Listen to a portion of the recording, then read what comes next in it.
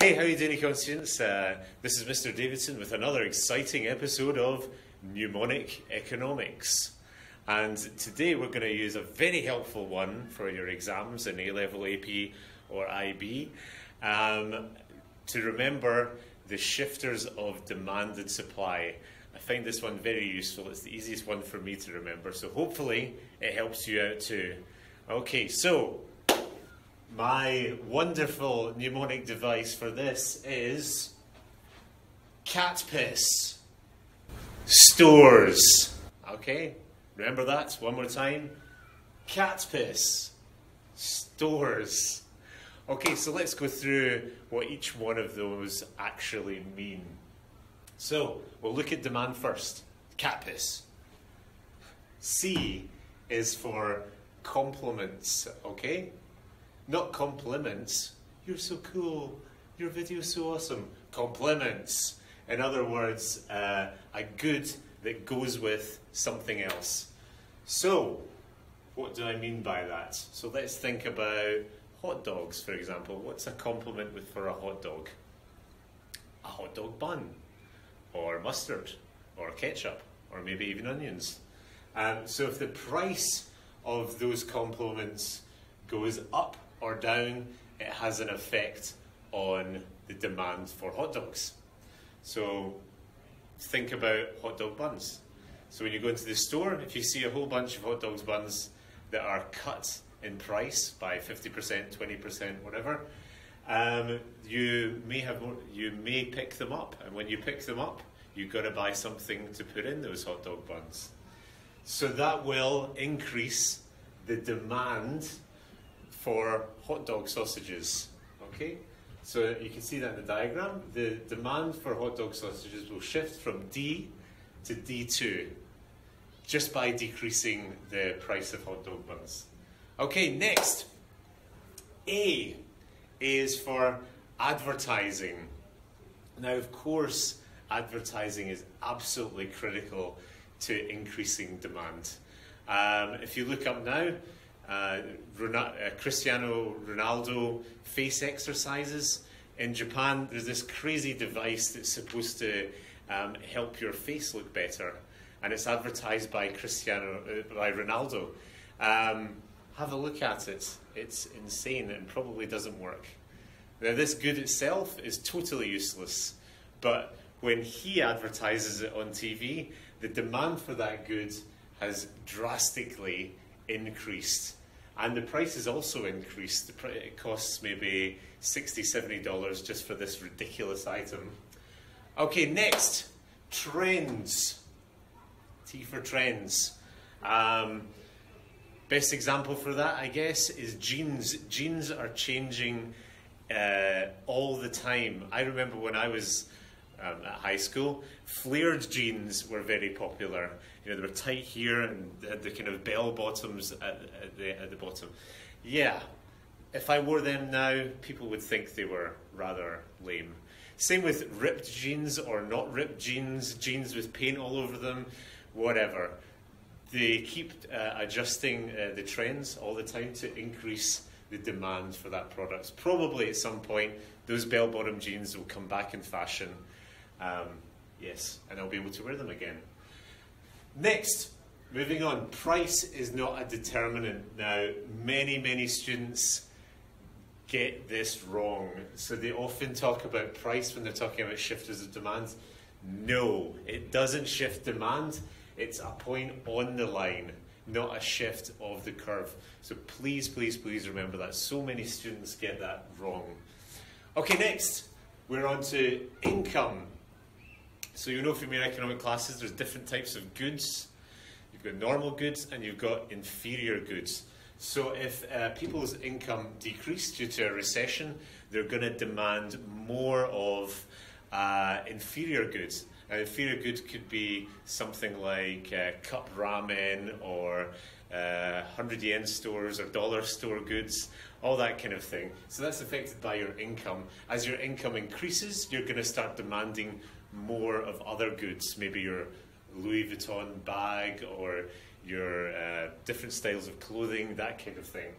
Okay, moving on. Substitutes. The price of a substitute will affect demand. Okay, so a direct substitute could be something like Pepsi Cola versus Coca-Cola. Okay, so if the price of Pepsi goes down, then the demand for Coke is going to decrease. Okay, so the price of Pepsi goes down, more people are going to buy Pepsi, and less people are going to buy Coca-Cola. Okay, and the opposite's true. And the last part is size of market. Okay, now how many people in that demographic are there, and is it going to increase and decrease?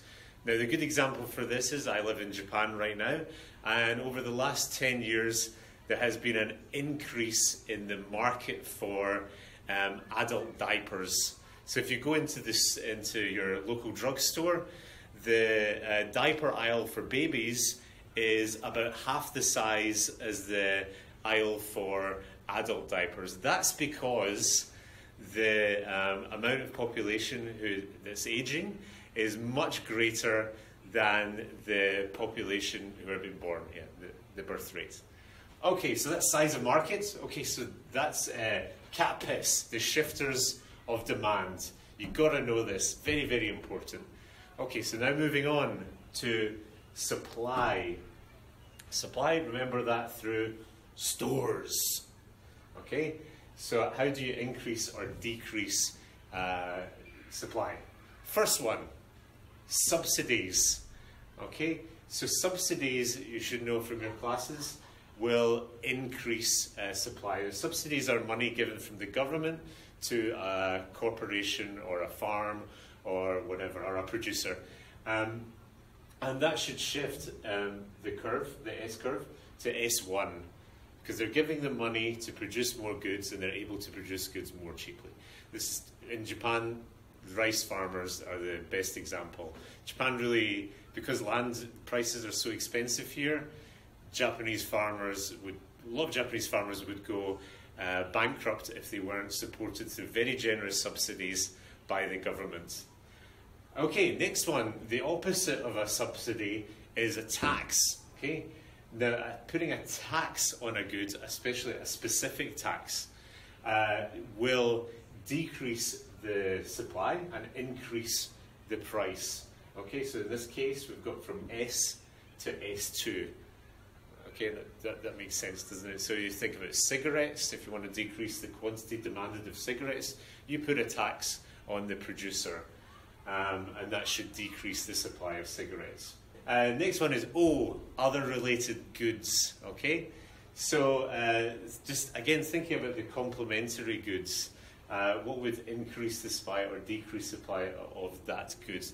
For example, you have an iPhone. Okay, now the iPhone has a whole bunch of accessories. Okay, so if the price or popularity of the iPhone increases, then the accessory business will increase the supply of their goods. For example, in my car, like I have a little sticky thing for my iPhone. I've got a cord that plugs it into my cigarette charger thing. All that kind of thing, that will increase the supply with the increased popularity of the iPhone. Okay, next one, R for resource costs. Okay, so if the resource that's used or intermediate good that's used to produce that good decreases in price, then they should start increasing the supply of that product.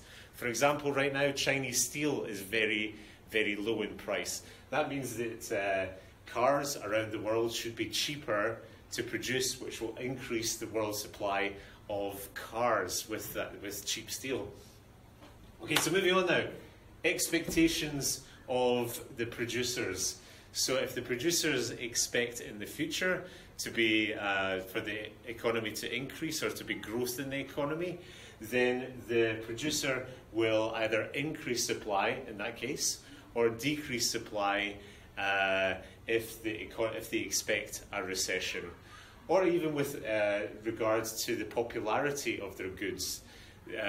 Companies will understand their consumers and adjust their supply accordingly. Like character goods, for example. Some characters become popular sometimes 1 year, and then the next year is some other kind of character.